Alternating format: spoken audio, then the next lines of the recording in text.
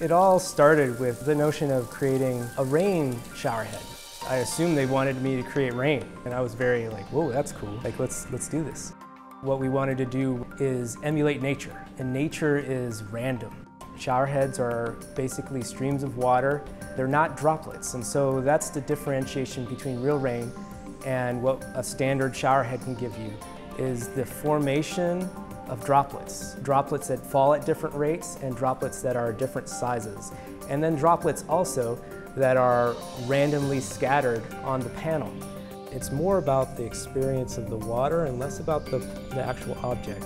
Using gravity instead of pressure is a key differentiator between real rain and the other showerheads. We also had this concept of this deluge feature. Basically, you flow the appropriate amount of water and you ration out some of them and you keep some of the water in the device. And eventually it builds into a gallon or so.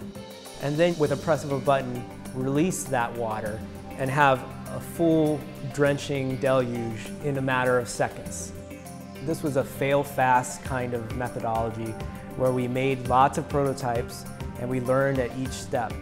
Once you get the passion of like, oh, we're onto something, it gets really exciting. And then seeing people's reaction to it really gives you a sense of accomplishment that you did create something pretty special. And if something is novel and interesting and pushes the game a little further, there's a home for that here.